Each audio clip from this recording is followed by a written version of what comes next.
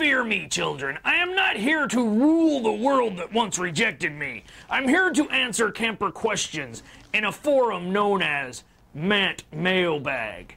Let's look at the first letter. The first letter is from little Aaron Papey. He asks, Mant, how do you guys find all of those great horses for your horse program? Well, Aaron Papey, if it was only that easy. You see, we could not find that many horses, so we had to use a little bit of Sky Ranch technology. It's a bit of an illusion, if you will. You see, we hire extra counselors, and you know, it would probably be easier to just show you than to try to explain it. Hey, I'm out of horses. Send me one of those extra counselors. All right, Verno, good man, good to see you. Now, you remember your training. We talked about this in staff training. Just such a situation. We need you to be a horse. Okay. We're using a bit of our technology to transform you. So we're going to use some prosthetic devices like this brown skin to put on top of you. But you're going to need to ad-lib a little bit. I need to hear a horse sound. No, give me a little bit more. A little. It's not quite a horse. Give me a nee kind of a thing. No. Get it from the gut right here. Give me a with an in. With an in. Perfect. Hey, let's get that horse out here. Okay, just give me a few more seconds. Just a few more touches. One fancy new horse coming right up. Remember, Vernon.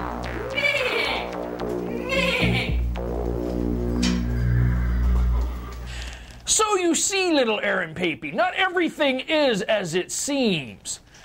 For the second letter, this one is from little Greggy Schultz. Little Greggy writes, Dear Mant, I was wondering where you guys got all of the gasoline for the Sea-Doo program. Well, Greggy, another sky illusion, if you will. You see, we take more of those extra counselors that we hire, and we probably better show you that as well.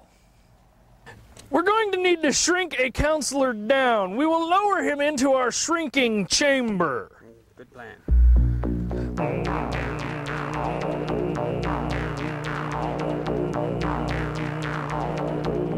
Let's see what we've got so far.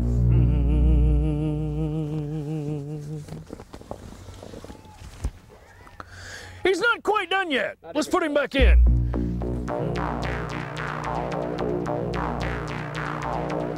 I think he should be ready. Oh, that'll do nicely. Very nice. Very nice indeed. We will place the shrunken counselor into the umpeller, making gasoline obsolete. Giving it the gas now. I love my job, a little Sea-Doo man.